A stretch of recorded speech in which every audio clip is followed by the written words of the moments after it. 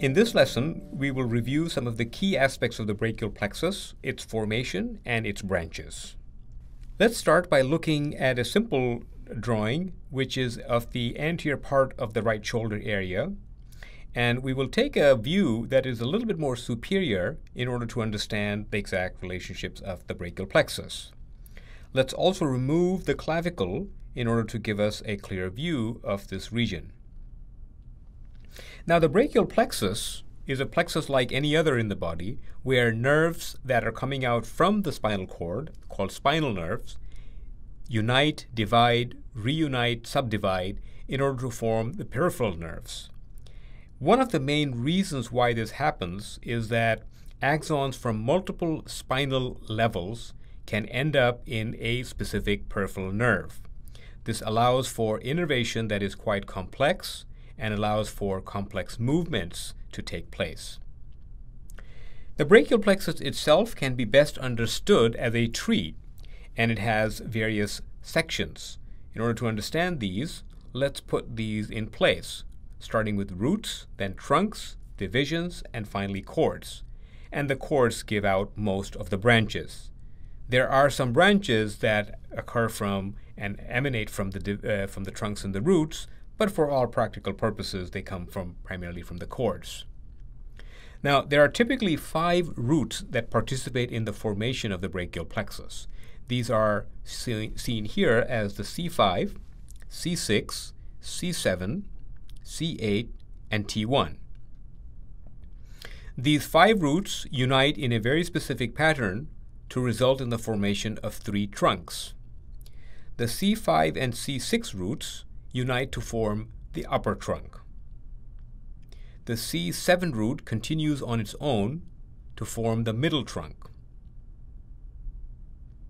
And the C8 and T1 roots unite to form the lower trunk. So thus, from 5 roots, we end up with 3 trunks. Now, each of these trunks divides into 2 divisions, an anterior division and a posterior divisions. And thus we have 6 divisions, 2 from the upper, an anterior and a posterior, 2 from the middle, an anterior and a posterior, and 2 from the lower trunk, an anterior and a posterior. The posterior divisions are shown here in a slightly darker shade in order to visually make it easy. The 3 posterior divisions then further unite to form what is called as the posterior cord. The 2 anterior divisions, the one from the upper and the one from the middle trunks, unite to form the lateral cord, sometimes also called the anterolateral cord, but lateral cord is quite popularly used.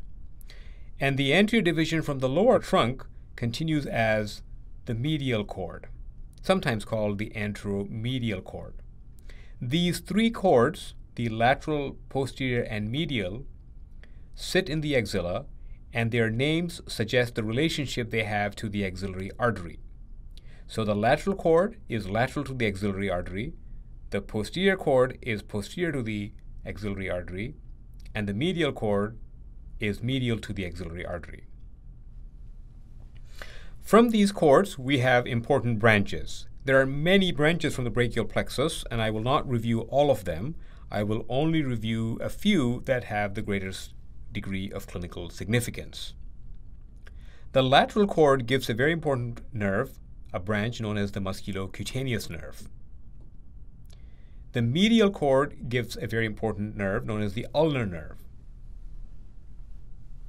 And both of these cords, the lateral and medial, provide a contribution that unites, these 2 contributions from each of these cords unites to form another nerve known as the median nerve. Note that it ends with an N, a little different from the medial cord. This is a branch known as the median nerve.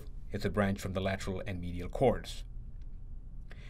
The 3 branches, these 3 nerves that we have seen, the musculocutaneous and the median and ulnar, essentially all come from anterior divisions. And it's an important concept to keep in mind that branches that come from the anterior divisions will primarily supply muscles on the anterior side of the upper limb.